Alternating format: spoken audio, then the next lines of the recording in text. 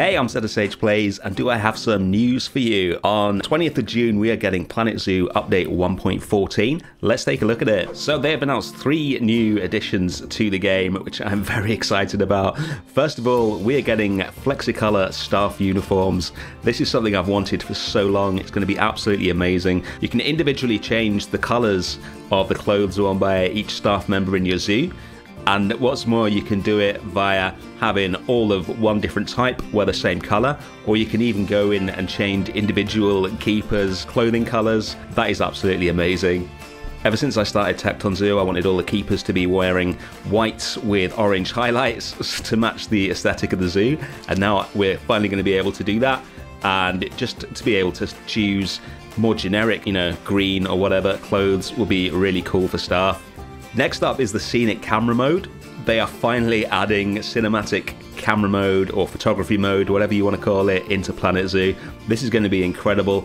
This is going to be absolutely amazing for YouTubers like me, but I also think it's going to be amazing for people who don't have a YouTube channel. I reckon the first time you click one of these buttons and start seeing cinematic views of your zoo, you'll be addicted to it. In fact, there's probably going to be about 100 new Planet Zoo YouTubers on the day that this update comes out.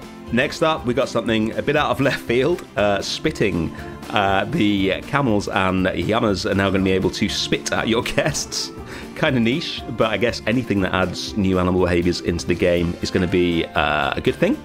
So I look forward to seeing what happens with that. Apparently it doesn't affect the guests' happiness, which I imagine they've done so that it doesn't suddenly start ruining zoos where you've got camels and llamas right next to the guests.